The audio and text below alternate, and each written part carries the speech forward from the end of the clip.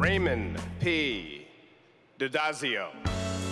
Raymond is the current chair of the Columbia Engineering Board of Visitors and a board member since 2006. I started in 1971 as a freshman. It was very turbulent times on campus. We would have exams that during the middle of an exam, someone would call in a bomb scare and the class would be evacuated.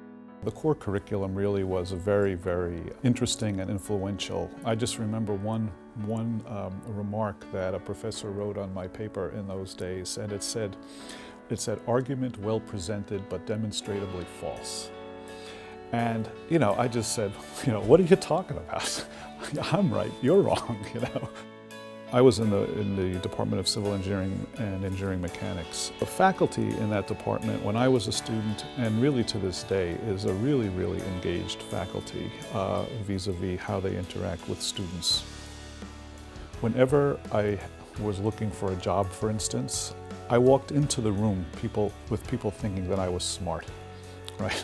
So I didn't have to prove it walking in.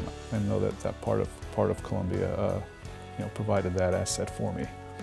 I really started out in the Civil Engineering Industry Advisory Board, and then moved on to the Board of Visitors. I always thought about how lucky I was to be surrounded by really good mentors.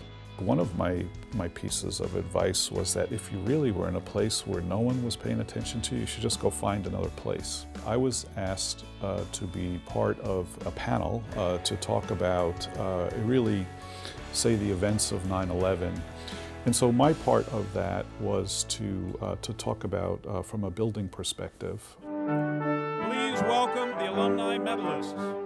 Just walking down the steps of Lowe and seeing the 40,000 faces out there, it was a real rush. I'm really happy where the journey is at this point.